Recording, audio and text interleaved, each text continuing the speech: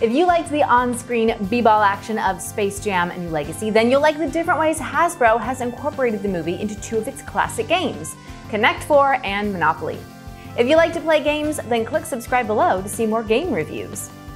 Connect 4 Shots takes a basketball approach to the classic game of 4 in a row. Instead of dropping discs into the game grid, you launch them. And they're actually not discs, they're basketballs.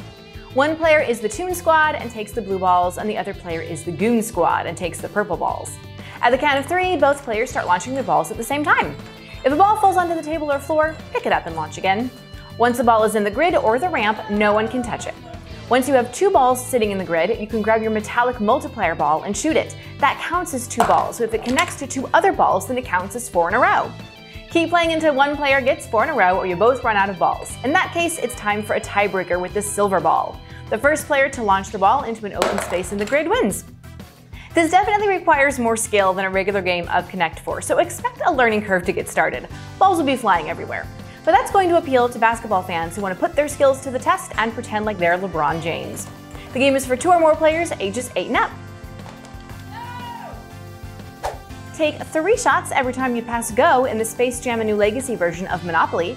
That's not the only thing different. Money represents points, and you win the game by earning the most points. To get points, you must recruit Looney Tunes characters and take shots at the basket. Other players don't pay you rent, they give you bonus points. And you can add stamina and speed upgrades to your characters for even more points. There's space in the middle of the game board for the basketball hoop and launcher, along with hoop and power-up cards.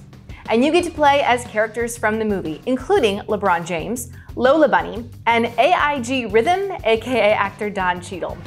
It would be nice to see more familiar Looney Tunes characters in this lineup, but that's minor. Who's your favorite Looney Tunes character? Tell me in the comments.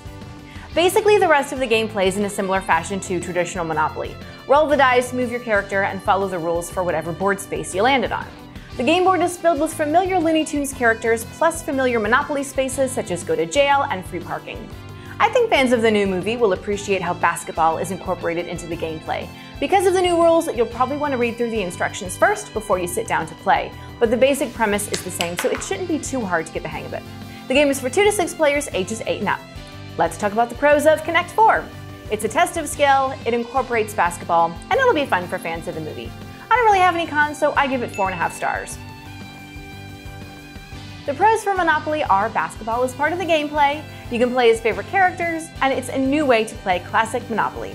My only con is that it would be nice to play as more familiar characters, but I still give the game 4 stars. If you liked this toy video, you'll find more when you follow us on TikTok at The Toy Authority.